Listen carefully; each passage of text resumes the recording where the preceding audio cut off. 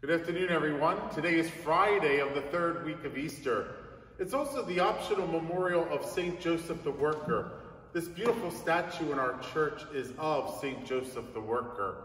You will see the carpenter square in his hand. Today's feast draws a lot of attention to our prayers for those who are in need of work, to sustain themselves and their family. So in a particular way, we pray for all those out of work, and we pray for those who are underemployed. We ask God, through the intercession of St. Joseph the Worker, to help them find work that is suitable for them and to supply the necessary funds and needs for their own family. We also pray that they get a just wage so they could take care of themselves and those entrusted to their care. We go to the beautiful St. Joseph the Worker for that intention. Today, the first day of May, May 1st, the optional memorial of St. Joseph the Worker. Today at Mass, I alluded to the carpenter's house. When you think about it, and you think of that humble beginnings of the Holy Family, you think of the carpenter's house. Let's even face it, the manger itself gives a little hint into the life of this Holy Family. You know, I think about those things from time to time. The manger, the wood of the manger to the wood of the cross, to the nails that held the manger together, and to of course, the nails that held our Lord upon the cross. I think of Joseph being there, being faithful, kind, and loving to Mary and Jesus. I think of his protection of them, especially at Bethlehem, and then his protection of them going to Egypt. That could have been a very scary time if you don't trust in God. I'm sure, humanly speaking, Joseph was a little nervous, but his fears were put to rest for his trust in God. So from Bethlehem to Egypt to Nazareth, what a beautiful protector, what a beautiful caregiver this St. Joseph the Worker is for them and for all of our needs. So do yourself a favor today. Remember this humble, just, and holy man, St. Joseph the Worker, and ask him in a very particular way to help all those who are out of work to find work suitable for them, and also making sure that they have a just wage to provide for those entrusted to their care. Also today, this beginning of May is a month dedicated to the Blessed Mother. Isn't May a wonderful time of year? Well, for us, it's a little strange, isn't it? The weather is not just perfectly May yet, and this pandemic and quarantine has us confined indoors a lot of times, unless we go out and get our walk-in and do our necessary shopping for food. I think we're all getting a little bit anxious and concerned, but we have each other and we have God. We have God with us. And all during the time of our Lord's upbringing, especially those early years, I think of the difficulty that Mary and Joseph had. I mean, let's face it, it wasn't easy for them. It wasn't easy at all. So when you go back and you think to yourself, they had to go to Bethlehem into that chaotic moment. It was chaos. And they went, and Mary had our loving Savior in this manger, in this cave, in this setting that was a little frightening, like sometimes we feel during this time. I think we rely on the Holy Family of Jesus, Mary, and Joseph to help us when we're feeling a little bit closed in. And also, we go to them when we're fearful. Like I said, they had to take the child Jesus and go into the flight to Egypt. Because why? Herod wanted to kill the little baby. And In fact, he ordered any boy born 2 years and under would be slaughtered because of Herod's jealousy, the pride in him. It was so vicious that he wanted to make sure that no one took his place. Isn't that sad? Even during this pandemic, I think all of us need from time to time to appreciate each other's gifts and not to be jealous. God has given us all gifts and talents used to build up his body. What are your gifts and talents? Don't be jealous of anybody else's.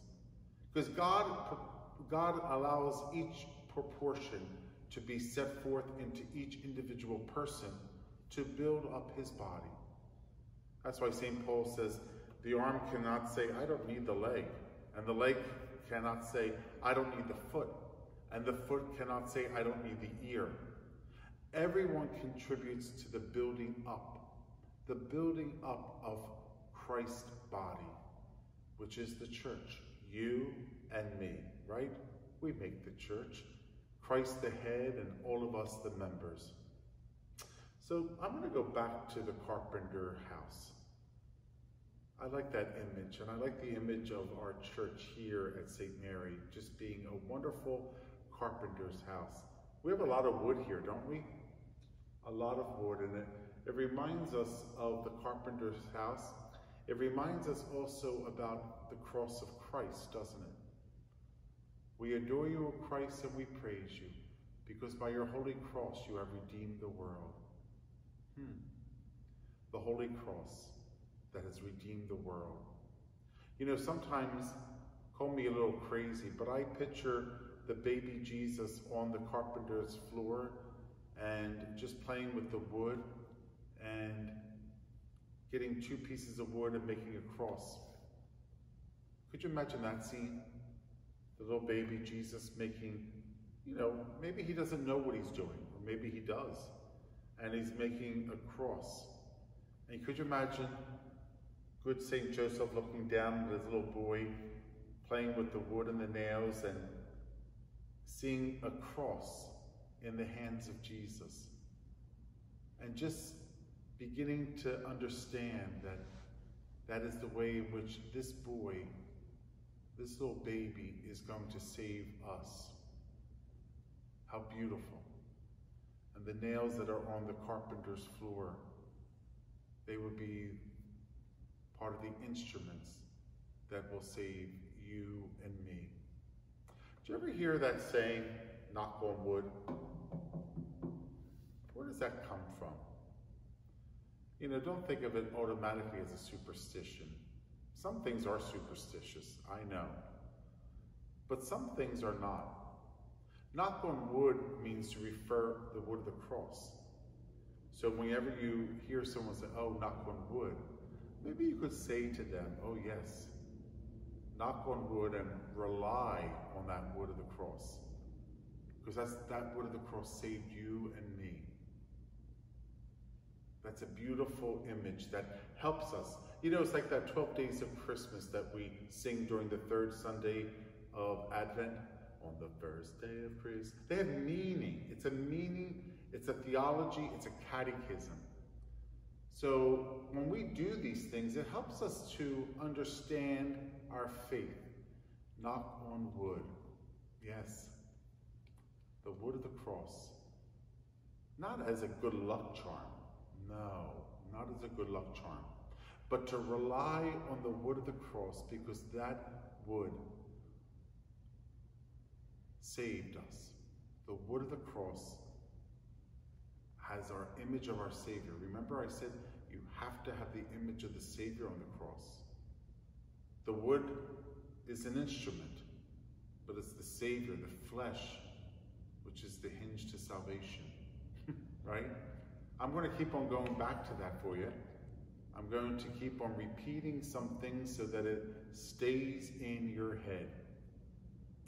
Yes, the wood of the cross has no meaning unless the flesh was upon it, because it was the flesh that saved us, and the instrument was the wood and the nails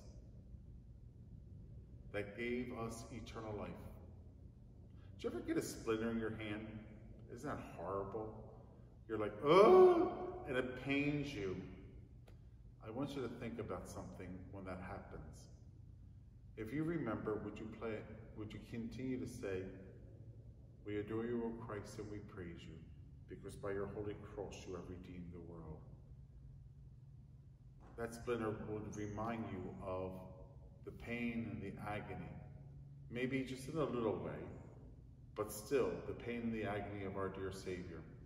It's these little things that I think we should teach our children and our grandchildren.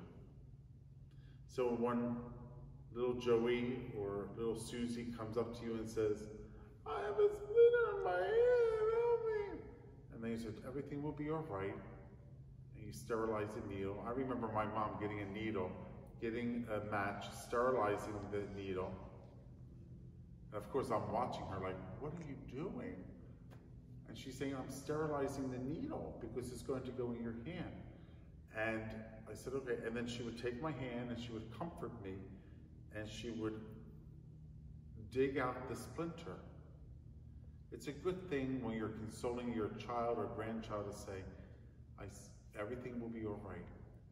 Just remember what our Lord has done for you and me, that he endured the suffering of the cross. This is just a little reminder. It's a blessing for us to be reminded. Even though we're in pain, it helps us to remind ourselves about the day in which Christ suffered on the cross. I wonder if that little boy Jesus ever got a splinter working in the carpenter's house. I'm going to say yes. I'm going to say yes. And again, I'm going to go to our good St. Joseph the worker and saying, boy, I could imagine St. Joseph bending down, wiping the tears off of Jesus's face and saying, it's all right, Jesus. Let me help you. And taking the splinter out of his hand. Again, it's almost like, you know, that cloud in cartoons that they're thinking. It's almost like they're both thinking of Calvary and eventually what would happen for the salvation of the world. That this child will grow up and hang on the cross, die for your sins and my sin, and open the gates of heaven. I do think about all these things because they have references. So like I said, today is the May 1st, the first day of May, dedicated to our Blessed Mother as well. So I think sometimes we have to understand that we can't just divorce even the persons of the Trinity. How about the Holy Family? I think they go together, don't they? I think Jesus, Mary, and Joseph go together. What do you think our Lord, his love for his mother and his love for his foster father as well, had a great love for them. Beautiful, absolutely beautiful. I also mentioned, can you see the medallion above the statue? The medallion of the Carpenter's Square and the two lilies. I mentioned this at Mass. The two stem lilies, one as the foster father of Jesus, and the other one as the spouse of Mary. And then in the center, do you see the Carpenter's Square? Right there. That's a beautiful mural. It's very simple, like St. Joseph, isn't it? Very, very simple. Do you know what the lily stands for? Give you a couple minutes to think about it. The lily stands for the trumpet that announces the joy of Easter. It's also a sign of great purity and chastity. It's in the hands of St. Joseph because he is that chaste spouse of the Blessed Virgin Mary. And he's also the one, in a very special way, that opens his ears to receive God's word and to live it in the midst of the Holy Family. St. Joseph is also the protector of the church. Do you know why? Because the humble beginnings of the church in Nazareth.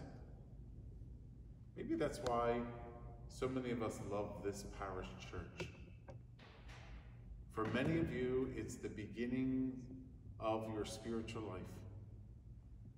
For some people, they've been here from the very beginning. I know one parishioner who's celebrating her birthday today has known all of the pastors. Isn't that amazing? Father Beezer, followed by Father McCall, followed by Father Hedge, followed by Father Birosh, followed by Father Kelly, followed by Father Brennan, followed by Father McElroy, followed by Father Bellopede. 8 pastors.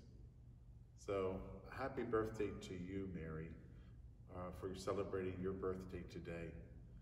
But she told me, she says, Father, I knew all 8, and you're the 8th one. I said, isn't that beautiful?